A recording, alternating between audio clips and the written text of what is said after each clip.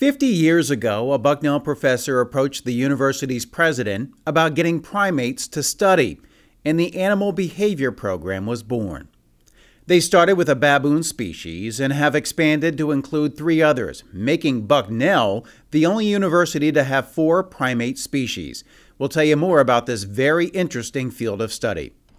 Meanwhile, Bill's old bike barn north of Bloomsburg has more sights than your brain can process. From motorcycles to maritime to Mickey Mouse, if it interests Bill Morris, then you'll find it here.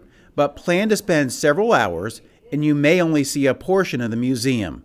We'll have these stories for you Wednesday night at 6:30 and 9:30 on In Your Neighborhood, right here on SECV8, exclusively on Service Electric Cablevision.